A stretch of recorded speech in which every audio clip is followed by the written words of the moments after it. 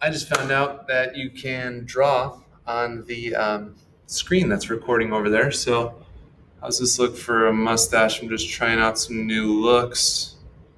How's that? Oh, wrong way. Good. Okay. Now's when it gets a little tougher. Before it was like y is less than or equal to something. Now we don't even have a y figured out here. So we're actually going to graph two different lines. We're going to graph this left parabola over here. And we're also going to graph y equals 3 for this part. So we'll do that second because that's a nice easy part.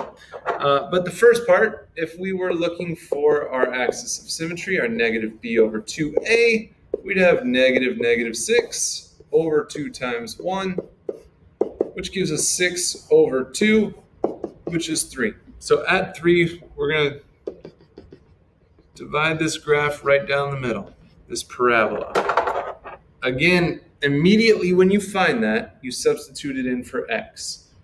So y equals x squared minus 6x plus 8. 3 squared is 9. 6 times 3 is 18. 9 minus 18 is negative 9 plus 8 is negative 1. So our vertex will be at 3, negative 1, which is down here. We can figure out our y-intercept, because remember, it's always just that last number. So our y-intercept will be at 0, 8, which is up here. We can reflect that to the other side. Let's see, 1, 2, 3, 4, 5, 6. 1, 2, 3, 4, 5, 6. And there's our parabola. Now this is the or equal to's, so don't forget that means a solid line. So there's our first parabola. And then the second line, remember, is y equals 3. So that's going to be a flat line at 3, like this.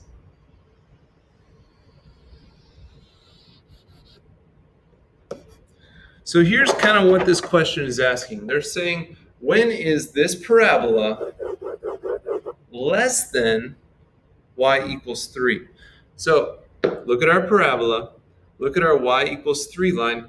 The spots where this parabola is less than that would be all of these points.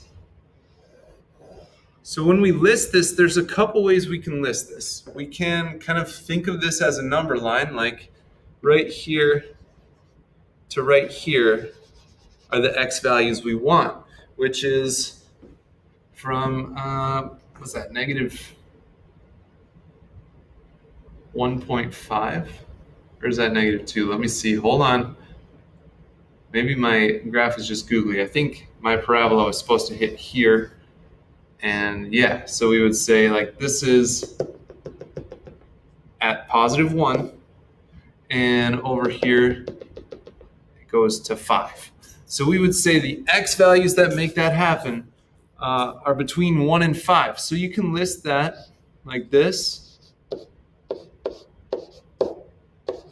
Right? That means the values are between 1 and 5 and include 1 and 5.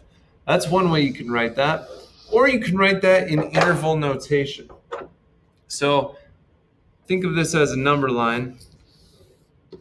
Because remember, we're worried about the x values here.